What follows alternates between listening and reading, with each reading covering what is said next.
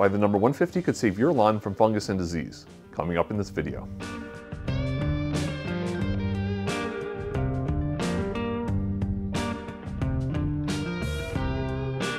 You've all heard about the different rules of thumb for lawn care.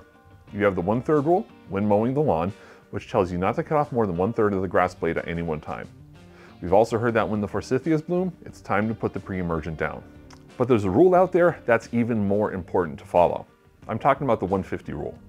And this rule is going to help save your lawn from fungus and disease. After we cover the theory behind the 150 rule, I'm going to talk about what products you're going to need to apply and how to stop fungus for the rest of the season. Like most preventative applications in lawn care, like pre-emergence or grub control, putting down your fungicide at the perfect time is essential to stopping lawn fungus before it starts. If you apply too early, you wasted your product. If you apply too late, you're going to be fighting disease for months. You need to start your preventative applications at just the right time. Now that we're into spring, fungus is going to start to appear and grow when the air temperatures and humidity level reach a certain point. So with the inconsistent weather, how do we know when to start applying our fungicides? That's where the number 150 is going to save us. The 150 rule helps us homeowners know when our cool season lawns are more susceptible to disease.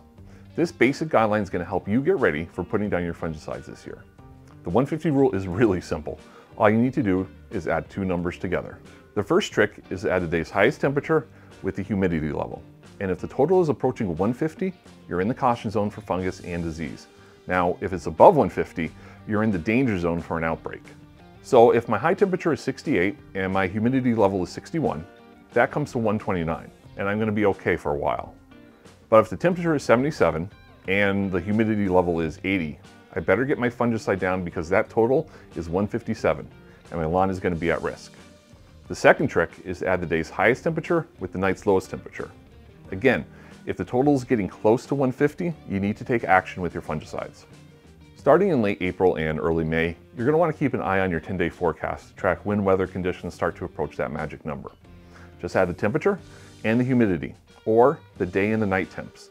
If the total starts getting close to 150, that's going to give you a good guideline when to start applying your fungicide treatments. The 150 rule gives you a good starting point for your first application of fungicide, but you're going to need a fungus plan for the entire season to stop disease, not just in the early spring.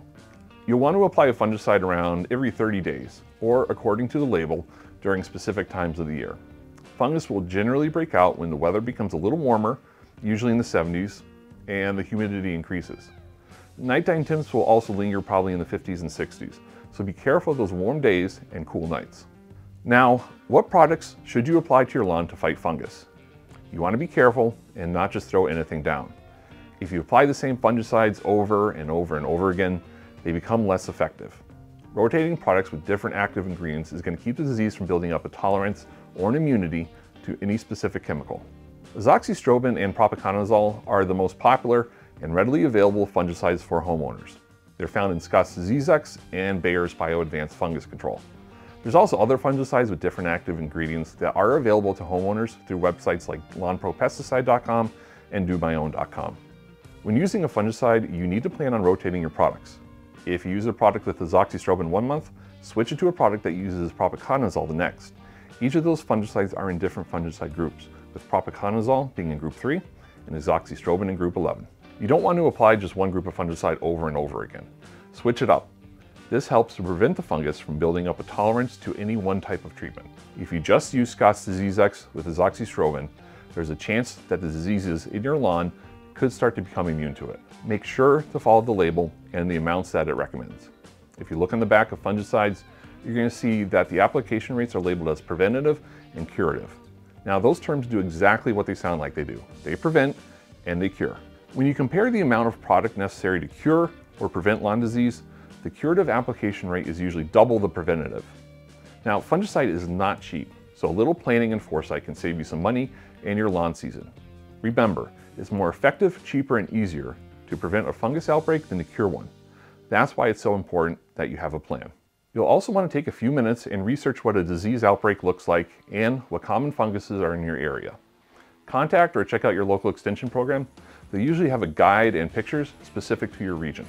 It can get confusing trying to determine if a lawn problem is disease or grubs, lack of water, or something else. takes a little research and practice to consistently diagnose problems in the lawn, so don't give up. There are also a few other good cultural practices that can help you prevent fungus. Keep those mower blades sharp. It helps the grass to heal faster so fungus doesn't infect it. Sharp blades will also make the grass look greener. Water deeply just a couple of times a week to get to your inch to inch and a half of irrigation. Water in early morning if possible, and avoid watering in the evening or nighttime to avoid the water just sitting on the lawn for all night. Getting a fungus is not the end of your lawn. It's manageable if you know the right steps to take. And remember, read the label of your fungicides and make sure to apply it accordingly and safely. If you find any of this information useful, please hit the like and subscribe buttons.